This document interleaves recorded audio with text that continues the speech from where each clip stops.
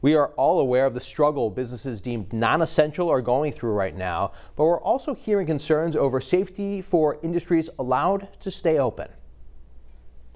We're hitting our spring market. Everyone's starting to get busy.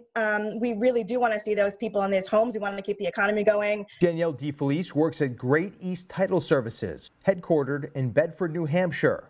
The company also has offices here, serving southern, eastern, and mid-coast Maine residents. We are still showing up at closing tables, which poses a safety risk.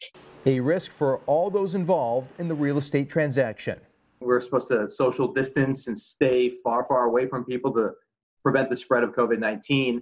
Is this something that you guys think of every time you maybe sit down at the table? We do. We have taken precautions. We have changed the way we do our closings. But yes, this does affect my business. It does affect the way we do business.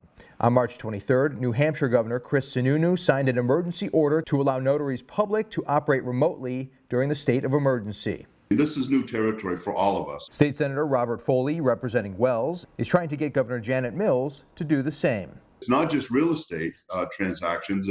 It's any sort of legal document that needs to be notarized that this would impact. Senator Foley was told the offices of the governor and attorney general are working on it. I think it is something that the legislature probably should look at after this is over. But from an emergency standpoint, I think it would be reasonable for the governor to enact this. And I have sent emails all day encouraging my local colleagues, the realtors, everyone to go ahead and send that email to the Attorney General's office to try to help us out with this. We're just trying to keep everyone safe and do our job at the same time.